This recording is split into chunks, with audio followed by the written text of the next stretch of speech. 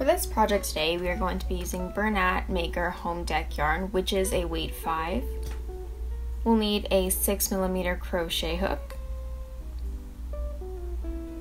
a pair of scissors. So today we are going to be making this alpine stitch crochet purse.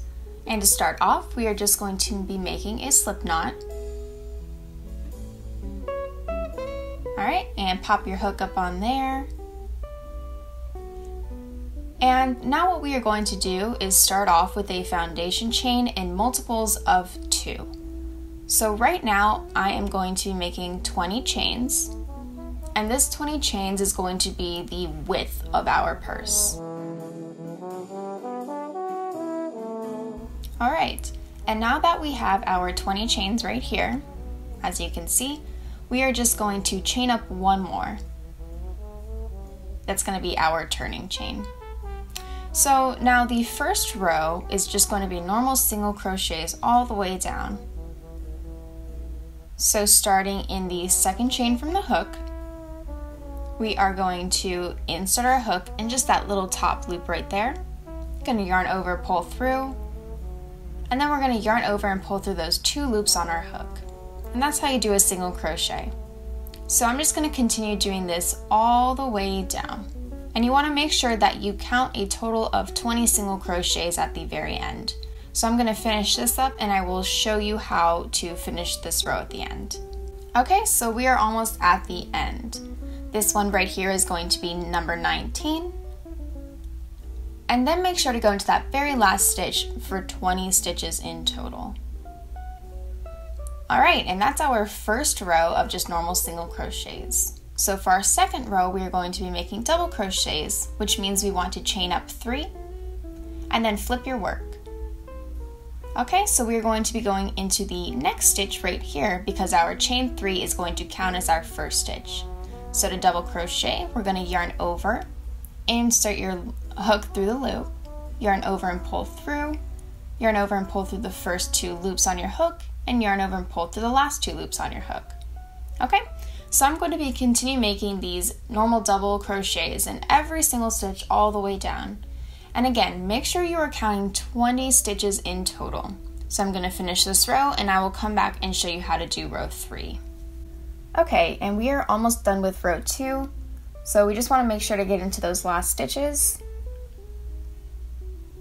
And definitely make sure to get into this very last stitch right here. Maybe a little bit hard for beginners to see. Okay, and that's going to be 20 double crochets in total. So for row 3, we are going to want to chain up 1 and do single crochets all the way down. Now make sure to go into this very first stitch right here because our chain 1 is not going to count as a stitch like our chain 3 normally does. So again, just normal single crochets all the way down for row 3. Okay, again, we're at the last 2 right here. That's going to be 19. And then make sure to go into the top of that chain 3 for your last single crochet. Okay, my bad guys, it took a bit of force to get into that stitch. Again, just a single crochet and that will be 20. So now for row 4, we are starting our alpine stitch. And that means we are going to chain up 3 because this will be a row of double crochets. Flip your work, and now we are going to go into that first double crochet right here with a front post double crochet. And that means we are going to yarn over and insert our hook behind that post right here. Okay? So if you flip it this way, that's what it's going to look like. And then we are going to yarn over and pull through. And then we also want to pull up to reach the height of a double crochet. Then yarn over, pull through 2, and yarn over and pull through the last 2. Okay, now for the next stitch, we are going to do a normal double crochet in the following single crochet stitch. So you can kind of see right here how we skipped that first single crochet stitch to do the front post. So we're just going to go into the following one right here and it'll line up with our next double crochet. So yarn over, insert, and just make your normal double crochet. All right, and now we are going to be making our second front post double crochet. Again, it's just going to kind of be alternating. So again, yarn over, insert your hook through the post, yarn over, pull through and up, and then yarn over, pull through the first two, and then the second two. So we're going to continue this pattern all the way down. So for the next one, we are going to be doing the normal double crochet into that following single crochet. All right, and then the next one will be another front post double crochet. So again, it's alternating between front post double crochet and normal double crochet. So I'm just going to continue doing this pattern all the way down. And once I get to the end of this row, I will show you how to finish it up. Okay, so we are coming up at the end of this row right here. We just finished doing this front post double crochet, which means a normal double crochet is going to go into the next stitch. Okay, and then the next one will be our front post double crochet.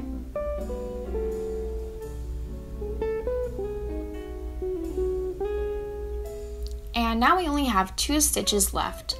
So we're just going to do normal double crochets in the last 2 stitches.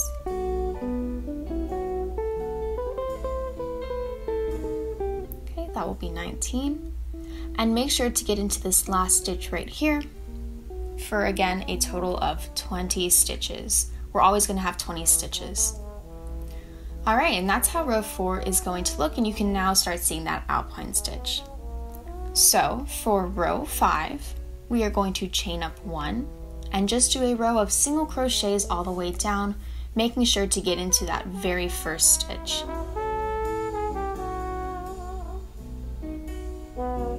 Okay, and it doesn't matter if it's a front post or a normal double crochet, we're just putting a single crochet on top of every stitch.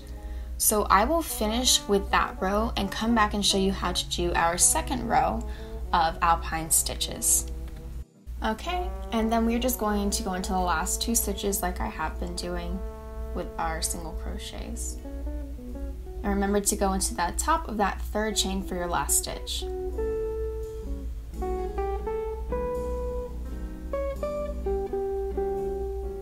Alright, so now what we're going to do is chain up 3 and flip our work.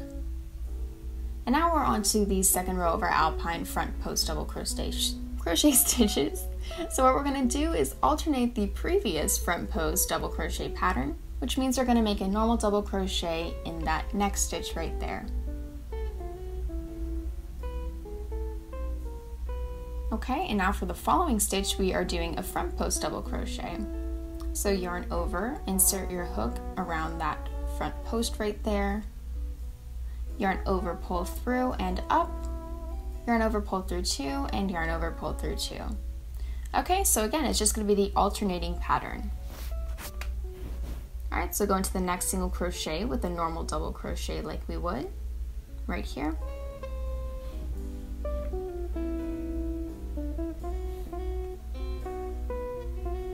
And then here comes our next front post double crochet. Again, it's just an alternating pattern.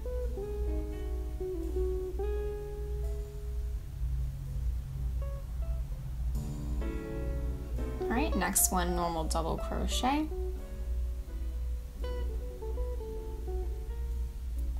And then a front post double crochet right here. And once you get the hang of this, it's actually really simple and it's kind of fun, I think. Alright, and you can kind of see how it's starting to look, and I think it's a really nice stitch.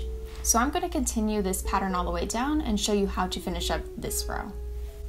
Alright, so we're back and I'll show you how to finish up this row because it's a bit different from the last. So we just did a front post double crochet, which means the next stitch will be a normal double crochet into that single crochet space right there. Okay?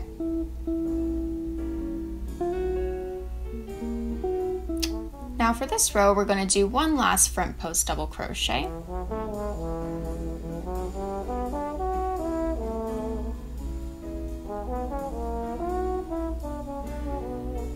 And our very last stitch will be a normal double crochet, but just make sure you remember to get it because it kind of hides back in there. Okay, and that's it. That's going to be your pattern for the whole body of this purse. So again, for the next row, we're just going to chain up 1, flip it, and do single crochets all the way down. But we are going to continue doing this pattern until we have reached a total of 6 rows of alpine stitches. So you can see right here, there we go, that's going to be our 6 rows. 1, 2, 3, 4, 5, 6. Okay. And you can see right here it's only 1, 2. So what you're going to do is repeat these rows right here until you reach 6. And make sure you end on a single crochet row. Okay. So you can see right here that we have single crochets on both ends. And once you finish this, and don't worry about the ends yet, I'll come back and show you how to finish the front portion of our purse. Okay, so we're back and I've just finished completing all 6 rows of the alpine stitches. So right now, I'm just finishing up that last row of single crochets. So let's flip it over and finish that up.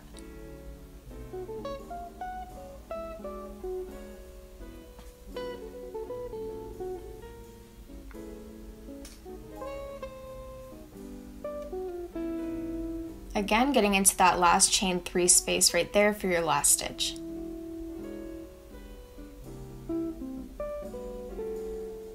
Alright, and we are now finally done with that first front portion of our purse. So now what I'm going to do is make single crochets all the way down this end, make 3 single crochets in this corner here, then single crochet all the way down this end, 3 single crochets in the corner, and then single crochet all the way up. So we just make a nice border all the way around it. So what I'm going to do is chain up 1, and then I'm going to make 1 single crochet in this double crochet space right here. So yarn over, pull through, then pull through 2. Okay, and then we're also going to want to make a single crochet in this single crochet space right here.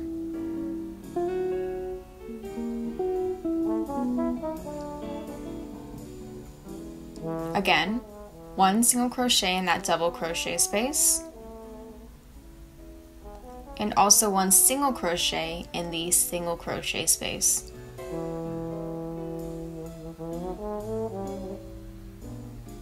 Okay, we're just going to continue doing this all the way down.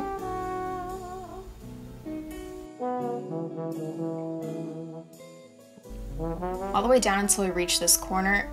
And I'm going to finish this up and then I will meet you guys back at the corner and show you how to do that. Okay, so we've now reached the corner. So I'm going to be making 3 double crochets in that last single crochet space on this side. So 1, tighten that up. 1, 2, and 3. And then we're going to single crochet in each of these chain spaces all the way down. And they're pretty easy to see. So I'm going to go into this first one right here, again with just a single crochet. And I'm going to continue doing this all the way down until I hit that other corner side. So we've just reached the other corner, and I'm just going to finish up these single crochets in the last few chain spaces.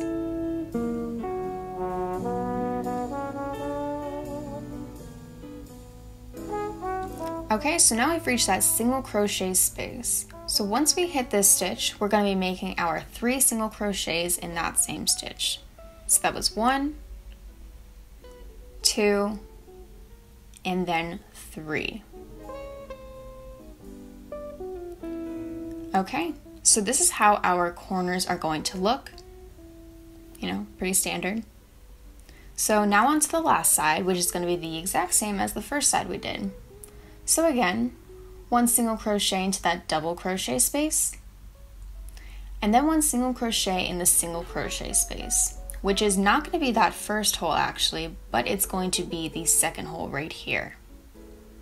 Okay, so make a single crochet in that space, and then again, single crochet into the double crochet space, and single crochet into the single crochet space. We're just going to be doing that all the way down this side as well. Now it's time to finish this off, so I'm going to make a single crochet in the double crochet space, and then a single crochet into that very last single crochet space right there.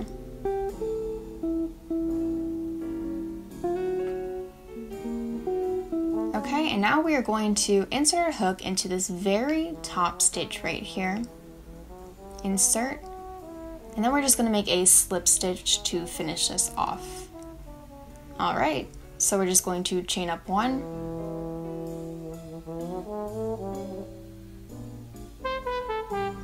and then cut, and pull through and tighten. So this is what the finished front side of the body will look like.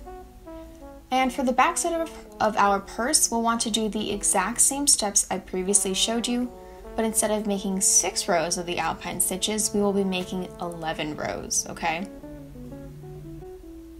So it's almost twice as big as this one. And we'll do the sides, the whole border, the exact same way with the 3 single crochets on both corners as well. So again, everything is exactly the same. We're just doing 11 alpine rows on the back portion of it. So once you've completed that back piece, it's now time to start assembling. So make sure you've got the inside and outside parts facing the correct way, like I'm showing you right here. And our alpine stitch is going to be facing outside. So I already marked off 1/2 of this piece.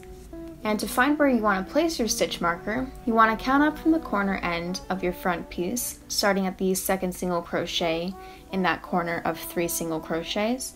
And I'm just going to count all the way down. And I ended up with 16 stitches for my front piece. Okay, so what we're going to do is that very same thing on the back piece. And you're going to want to start counting from, again, the 2nd single crochet in the corner of those 3 single crochets. So once I start there, I just want to count up 16 stitches, and then that is going to be where I place my stitch marker. Okay, so I'm holding it right here and just taking my stitch marker or my paper clip, and I'm just going to put it through both of those stitches right there and attach it together. Okay, so now we're going to start attaching these 2 pieces by making single crochets all the way around. Alright?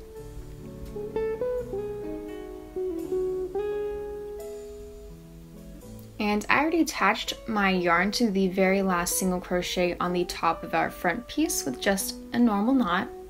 So I am going to place my hook inside of that single crochet space right there. Okay, and then we're going to place our hook not in the stitch marker space right here, but rather the stitch above it. Okay, so not going to be this one, but the one right above it. Alright, I'm just going to insert a hook into that one as well. Then I'm going to yarn over and pull through both spaces and chain up 1. Okay, I'm going to take out this stitch marker right here. Sorry for the jump cut, but here's a closer view of what we're working on. So we want to go into that next single crochet right here, and then find the corresponding stitch, and then find the corresponding stitch on the back side. Okay? And then we just want to yarn over and pull through both those stitches and make a single crochet. And we're just going to be doing this all the way down.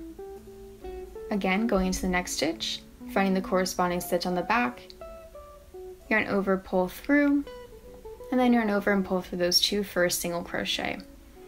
So as you can see, we're just going to be making those single crochets all the way around. Nothing fancy at all. Alright, I'll just show you a few more times. If I can find, there we go, there's the working yarn. Again, insert, find the corresponding stitch, and then make a single crochet. And you can also see that I am weaving in all these ends while I am doing these single crochets as well, so I don't have to do it later. So we're just going to continue with all of these single crochets, and I will show you how to finish this up. So we are now almost done with all those single crochets. I've gone almost all the way around, and I'm just going to show you how to finish it up.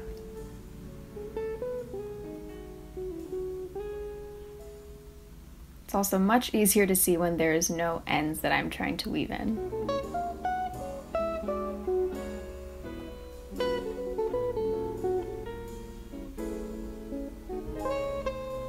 Okay, and for that last stitch, we're going to go into the very top single crochet right here. I'm going to go into the stitch above the last, and we're just going to make a slip stitch. Okay? So before we cut off any yarn, we're going to be making our strap, which can be however long you'd like, because all we're going to be doing is chaining. Obviously, if it's longer, it's going to hang down lower. You can even make it short for a little handbag too, which I think actually looks really cute with this design. But for me, I'm just going to be chaining up 80, okay?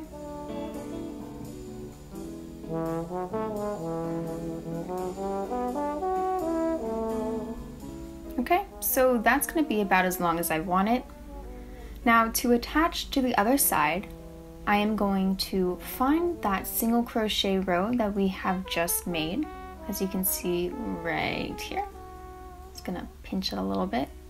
And I'm going to place my hook into that first single crochet space right there. It doesn't really have to be exact, you can kind of place it anywhere you like, but I'm placing it right here because I feel like it's going to have a bit more support. I'm just going to yarn over and pull through that loop, and also pull through the loop on my hook as well for a slip stitch. Alright, then I'm going to chain up 1, grab my scissors, and cut. Alright, and then we're just going to pull through and tighten, and I would also double knot this for extra security if you would like. Alright, and that is our whole purse right here. All you need to do is weave in all those ends. So I've just finished weaving in the ends, and it obviously looks a lot cleaner now. This next step is optional, but I'd like to add a button so it closes nicely. Okay, so I'm just going to add it to the middle. And this is just one of, actually just one of my great-grandma's buttons that I found lying around. And I thought it looked really nice with this color of yarn particularly. So I'm just going to fold over my flap and find where the center is.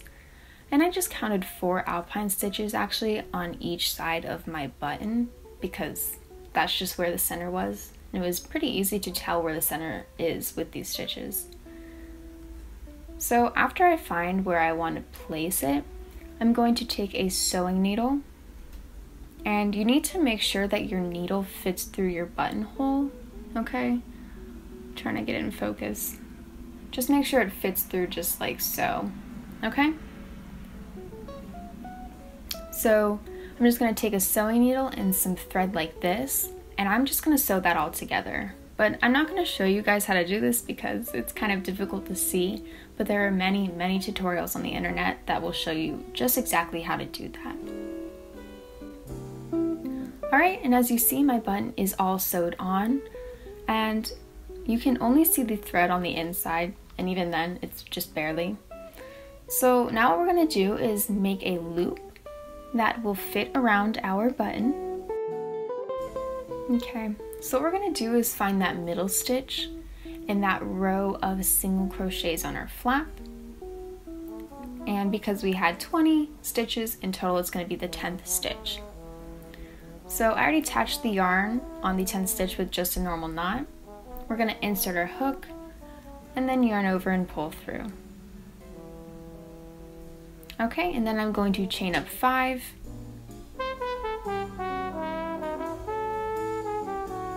And I'm going to go into the following stitch and just make a slip stitch.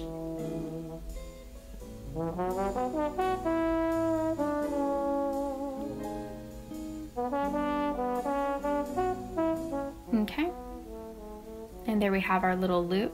So we're just going to chain up 1, and then cut